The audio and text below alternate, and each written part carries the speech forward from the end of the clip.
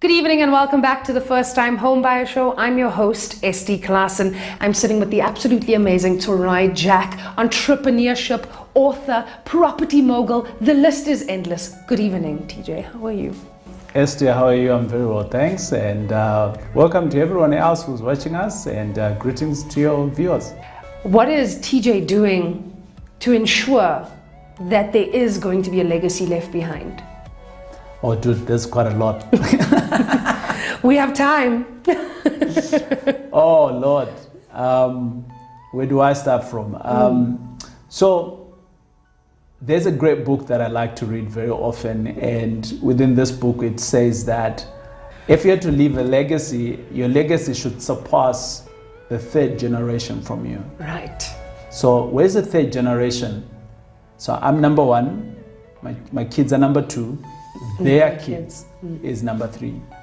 So what am I doing to ensure that the legacy surpass them? Not touch them, surpass. Right. So number one, now that I'm in business, I have structured things. And when I say structure, I just didn't go out and buy a house. Yeah. Right. I've also ensured that when I'm buying my house, where is it sitting? Who owns that house? So ST, I don't own anything, right? My trust owns everything. So the house stays within the trust.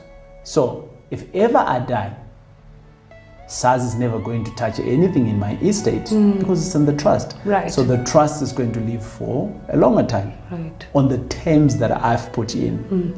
Not on the terms that my kids have put in or their kids, but on my terms. Yeah. So I am crafting the generation. It's intentional. Yeah. That's number one.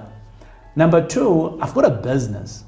Within this business, I don't own anything. I control everything. Control is power, viva. And with that, everything again sits within my trust. And whatever that is happening within the business, when I die, it's going to continue within the same path of that generation. So when I started doing property the correct way, I then started researching, what can I do that's intentional, that can help me to get to my goal. What's my goal?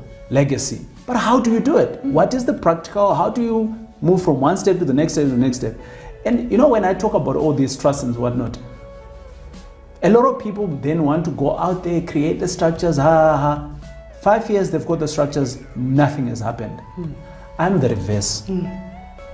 I actually started having structures not so long ago. Yeah. So I'm a doer. So I'm like, let's do it. So I started buying. And then somewhere along the line, my legal team was like, you got a problem. Yeah. You're talking about creating legacy, but the way you're doing business, it doesn't do it. You won't get there. Yeah. What's going to happen is that if you die, SARS is going to come in, and there's an estate, they're going to take X percentage. Is that what you want? I'm like, hell no. But how can we do it? They educated me on how to do it. And then I started implementing it whilst I'm in the game. So we speak about people going back go through for conferences, go read books, attend whatever podcasts and get information to grow you. I'm anti that, right? I preach it, but I'm anti that as well. You might be saying, TJ, but you're contradicting yourself. Yeah. Learn, take action. Okay. Right. Because if you're just learning, you're just an information junkie. That's what you are. Now, being information junkie, what are you going to do? At the braai, you are the guys who are like, you can do property like this. Okay, how many do you have? Nothing. Nothing, yeah. But you have all the information in the world. But you haven't applied any of that or 100%. experienced it. And I'm also all for real lived experiences. How can you talk about something if you haven't experienced it yourself? 100%. So from creating my legacy, ST, it's about putting the structures in place. It's about living them now whilst I'm still alive. And over and above that, within our business that's called the M5 Property Addicts, we have actually created a school, right, which is called the M5 Property Varsity. And within there, I take time every quarter, whatever I've learned, we put it in there as a course. And anyone who's out there, they will come in and they'll learn. My view is that won't die. maybe the processes might change, but the foundation, the principles of how you can buy a property the correct way and things like that, that won't die. So anyone else out there who's wanting to do it the correct way or the TJ way, they can go and learn. And my view is that it's creating a greater legacy. I've got a community, and within that community, people come in and we plug in. And besides just creating a camaraderie, we're always talking about property. And the other thing that I've done, I've written a book. Yeah. You know, so that was actually one of my questions. Sorry to cut you off, TJ. Is about how are you giving back to the youth? And you just answered my question. Is that you need to keep recycling knowledge. 100%. You know, so for some of the stuff that I learn, you know, I'm a trained change management person, so I look at complex stuff and it works in my head, and I'm like, put it out there in the simplest manner. That's how I'm trained. And with that, ST, I look at some concepts in the US, in the UK, and things like that. And when I was starting off, I was looking at those things. I'm like, does these things apply in South Africa? Yeah. And yes, they do. But maybe the naming is just different. The principles are the same. Yeah. So with that, wherever I am, whether I'm at a conference, I'm talking to you now, I really like to take some of those things that are making other people win, and how can I just dilute it into a digestible manner to my grandmother. Yeah. Is it Einstein that says if you can't explain it to a 5-year-old, you don't know it well enough? That's it. And that's exactly what you're doing. And you spoke briefly, but just before we go to the book, this is the First Time Homebuyer Show, and I want to talk about your first home. I want to talk about the first time you did this. No, let's not talk about that. Come on, TJ. Was it bad? Was it a fun experience? Was it?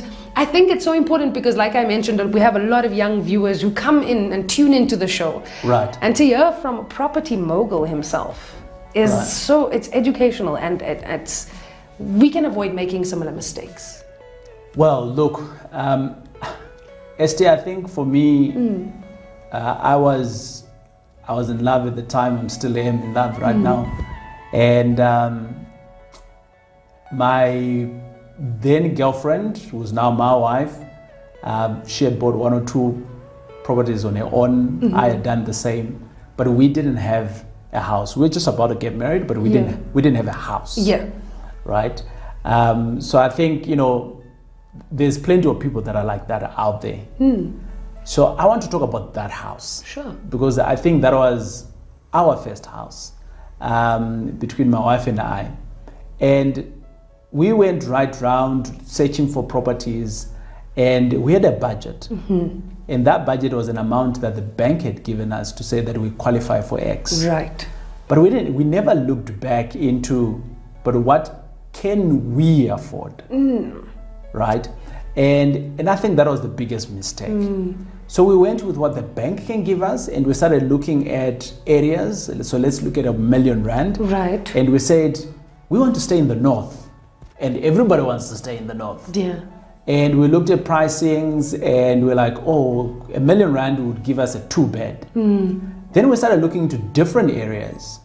And in a different area, R1 million was giving you a 4-bed. Right. So we're like, no, hold on. Let's get more space because we want to have kids. Yeah, we know that raise a family. we want, Yeah.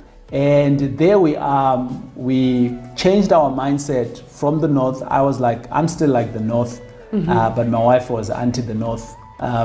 So we ended up having a compromise in where we stay, and which was kind of like in the northwest. And we bought a place for R1 million.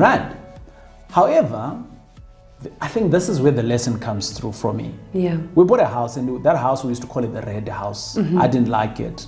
It's the house that I now stay in. Yeah. And basically we bought it on the basis of, does it fit what our basic needs and what we are going to do in the next 5 to 10 years. Right. So we've been in that house for 10 years. That house has served us well. Yeah. However, let's go back. Could we afford the house? At the time. At the time, yes. With what I know now, no. Okay. Right? Was the bank wrong to give us 1 million? No, they're not. Yeah. The bank sells money. Right. That's their job, Yeah. to sell money. So for that reason, they give you the top part based on regulations. And if you are to take that, what happens if my wife get retrenched? Right. What happens if I get retrenched? So we never looked at those dynamics. Had we done that, I honestly think that we could have gone for a 500,000 rand, looking at the benchmark of R1 million. Why am I saying that, especially with what I know now, is because I would have looked at the mitigations of if my wife get retrenched. And by the way, I got retrenched 3 times also staying in the house. Wow. Right. So this is real life. Right. But once we're talking about that, ST, the thing that we then want to jump in to say, it has served us well in the last 10 years, but when we bought it, what was the purpose? So here's the thing. We don't understand, or should I say, at that time, I didn't understand. Right. Asset and liabilities. Yeah. Basically put, assets needs to put money in your pocket. That's what an asset is. And liabilities is something that's taking money out. Exactly. So when we bought this house, immediately it became a liability. And it still is my biggest liability at the moment. Hey, TJ, you've bought this property 10 years ago, so it's not really. It is, because it's taking money out of my pocket. Yeah. Right? Now, with what I know now, ST, I could pause and say, I qualified for R1 million. Could we have, with what I know now, could we have bought in a different area? Yeah. Maybe further west, maybe east, maybe south, I don't know. But what could have R1 million given us to create an asset? Okay. With what I know now today. Yeah. Because with what I know now today, ST, I've got some of my students, they actually live in a property for free. So they go out there, they buy the property, but because the property comes with more living space than what they are using, they're still using the 1 million, but maybe they've got a cottage, another cottage, that cottage is 5,000, that one is 5,000. It's paying the bond, so they don't pay the bond. But they're staying in the property. Or potentially they're the ones staying in the cottage and someone else is in the main route. So with what I know now, I think I would have really gone through that option. And I'm like, why didn't I do that? But I did buy that first property. We still live in it now. A beautiful house. It has really become a good home for us. We've changed a whole lot of things to make it fit for purpose for us, comfortable for us and our kids. One of my kids got some allergies and things like that. So we've made that home to be like that. However, ST, with what I know now, and the reason why I'm emphasizing on the fact with what I know now is before you do buy your first property, kind of like go out there and find the education. Right. Why are you buying this property? It's not just about living in it. It's not about, it's the red house like it was for me. It's not about, it's closer to my transport to go to work. For me, when I now look at a house, like, okay, fine, now that I am where I am, my next house, ST, is about, I want a house where I can go in, it's got my office, it's got a wing of my office because I want to work at home. It's a choice. But my business is going to pay for that rent. That's number one, right? So I can write that off. Number two, I also want to have a place where I can stay in a very nice, secured environment, but I want to have a wing so that when my partners are traveling through from wherever they are coming through, they stay with me. Why am I doing that? I want to create a symbiotic relationship with my partners. Exactly. Right? But they will have to pay for it, whether it's an Airbnb formula, whatnot. But the point is that I am crafting intentionally the next house and how I want to do it to make sure that it's not a liability on me. It's an asset, That's it. I like that. There was so much information that you just gave me and came at the very right time in my life, TJ. Let me tell you that. Let's move to the book. Let's talk a little bit about the book. I read it briefly, and I want to talk about, you've told us a lot about your journey and how you got to where you are. Right. And, you know, the book, I think, obviously explains, I mean, the title is From Bad Debt to Property Mogul in 2 years. Yeah. So let's talk about that journey. I mean, 2 years is a very short time to be in bad debt and then become a property mogul that. It's a long time. Is that a long time? It's a long time. I've got one of my friends who's called Joey Evans, and Joey Evans he finished the Dakar race, and he says, TJ, when you're fallen off a bike and you're not so sure whether you've been hit, you can't breathe for like a few seconds, but it feels like a year to get that grasp of air. So it really depends on which side of the fence you're sitting on. Yeah. So yeah, the book, I think that it was just me pouring out my heart on the fact that if I can do it, I'm of the view that I live in the same South Africa. Yeah. Anyone else can do it. So the book is really written from a perspective of, this is who I am, from Tarai unknown, son of the unknown, and who has no backup, who has no foundation, and who is coming into the system of being employed, who is wanting more, who loses money, and how do you get out of that? And from there, when you have to partner up with people, it's an open secret. I've never, like all these businesses that I've got and the properties that I've got, I've never put any of my own money in it. Yeah. It's all other people's money. Yeah. I've got a certain skill that I've got, and within that certain skill, people come to me and say, TJ, here's R1 million, here's 500,000. We want to get involved with what you're doing. Yeah. So that's my skill. But what's your skill, right? What's your thing, right? So if you're to figure that out, the rest in terms of how you can win is pretty simple. Easy, yeah. Right? And the book, I've written it that way so that whoever you are out there, you can then replicate the secret sauce, right?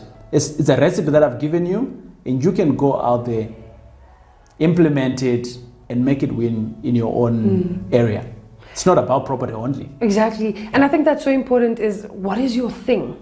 Finding out what your skill is, what you can bring to the table. Because earlier you gave an example of there was a time where you couldn't put money in as an investment, but you could put your skill down as an investment, you know? Yeah. Not everything holds monetary value to it. So find out what your thing is, and I think that's what I want the viewers to go home with tonight, but I'm not done. There's so much I want to talk to you about. You won Investor of the Year, right? Yes. And I wanted to find out, and after this I have one more question, which is completely off topic. But you won Investor of the Year, and you've told us your story in depth, and I want to know what that prize means for you and the sacrifices that went into being the Investor of the Year. Yeah, so Investor of the Year, I think it's not even about Investor of the Year. Any accolade that's going to come through, it's something that you're probably not expecting. I wasn't expecting it. For me, Investor of the Year was quite, it came at the right time. And the reason why I say that, ST, is because at that time I was still trying to figure out, do I leave my job or do I continue running the business as a side hustle? And then I got nominated. But I got nominated also, and this was something, a lot of people don't know this, but people within my clique does. And I got nominated along people that had trained me. Oh, wow. So when I got nominated, I got a shock. I'm like, well, this is great. And I think I'm going to stand at the nomination because the guys that have trained me, they're going to win because they've been in the game for long. Yeah. And then on the night, I get to win it. I was like, whoa. But the whole came from a very humble space, ST. with the fact that, number one, I was being recognized with fellow people that practice what I do. Right. And with the fact that they were recognizing me, they also understand all the struggles of getting to where I was on that day. And also, number two, is winning such kind of an award. It's not a competition, but it's just recognition. And for me, what it did for me at that time, I was ready to resign. And over and above being ready to resign, I was ready to take on a bigger challenge because I realized at the time that my peers were seeing that I'm doing great. Exactly. But I wasn't. And then it gave me, that stepping stone. I'm like, dude, you're amazing. Yeah. Right? So I get that step. I'm like, I'm amazing. But I'm like, no, but last week I wasn't. And this week I am. So I'm like, but how best can I be more amazing? The following week. And I realized that amazing is only amazing at that time when you have achieved it, but it's gone. But what's the next thing now? Right. So in my core team, there's two ways that we're always talking about, SD. Well, that I talk about. What is the next thing? Right. We have achieved where we have achieved right now. But what's the next thing? Because you can't live in your past successes. Hey, we built a complex, yay! We bought a 10 million rand building, yay! Okay. What is the next? But what is the next thing? Yeah. Our life grows by taking the next step. And the moment we stop taking that next step, we stop. And for me, the book is the book. I've written it. I'm very proud that it's going out there. It's helping other people to get into the next step. I get lots of emails, many texts, and people that have started buying properties in their own. Yeah. In small towns, small towns I've never been. And that's another bigger win, as close as winning the Investor of the Year. Right. I've helped someone that I don't know. I might never meet them, but their families have been impacted with what I've done. And that's okay. Yeah. That's okay. For me, that's the biggest win. Yeah. Yeah. It's a priceless one, and I enjoyed that. But going forward, ST, I am taking this more intentional. So I am actually creating a clique of people where we can drive to bigger goals together. It's intentional. We meet regularly. We are pushing our own boundaries. Yeah. Your boundary, ST, could be one property today. Yeah. Can we push it together? Get you into a 1. And tomorrow, can we get you into a 5? Right. Because you've overcome boundary number 1. And that's me in a nutshell, ST. I was going to ask you a completely different question, but you gave me an amazing question. So for TJ, last question. What is the next thing? When I came into property, I was trying to find a way to get out of debt. And property worked for me in 2 ways. But it didn't work in multiple ways. Yeah. The first one was, it worked for me because when you buy a property, ST, if you're buying in the correct manner, in the right way, the government, from a tax perspective, they can pay you. Instead of being an employee and you pay the government. I'm not anti the government. I'm just saying that understand the rules of the game. That's what I'm saying. Put more money in your pocket. So that's number 1. Number 2, the moment you buy properties, you're buying correctly, you get what is called equity. So you're getting, for some of my properties, this building that we're sitting on, we bought it for 11 million. The value is 16 million. So by just buying it, I bought 4 million. Right. So I'm 4 million richer before I bought it. There is no any other asset that does that for you. Yeah. Right? So what does it mean? It means that, and I think don't be scared with the numbers. we can take these numbers to as low as possible to say, I bought a 2-bed, 1-bath for 160,000, but it's worth 500. The difference there Already, yeah. is your equity. So for me, Esti, when I looked at property, I said, it can give me more money. It might not be hard cash on the table, but it's money on my balance sheet. Yeah. So I am getting more money by working, as opposed to if you are exchanging your time for a job and you're getting paid, the value is different. So in terms of growing your legacy, if you're exchanging your time here, but if you're buying assets here, how soon can you get there? So for me, here it makes sense in the property space. And above that, I can have tenants on top of it, and they pay me regularly. And out of that, I have food on the table. Yeah. And there was something so powerful you said to me just before the show about the system. And I said, we need to change the system. What did you say? There is no system. There's no system. Yeah. So the whole thing about the system, SD, is that my view, and this is a Taurai, you can quote this is a Taurai thing. The system is you, right? And we live in South Africa.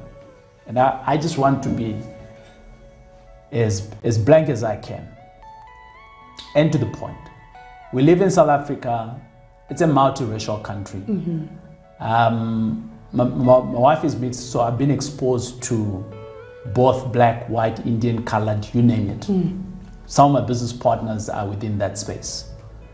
The way I'm trained and the way my head works, I observe people. And when I observe, I start bringing in the stuff out. It's a good skill and it's a bad skill. Yeah. Now, with that, SD, if you're really looking at a system, we can look at apartheid as a system. It is a system, right?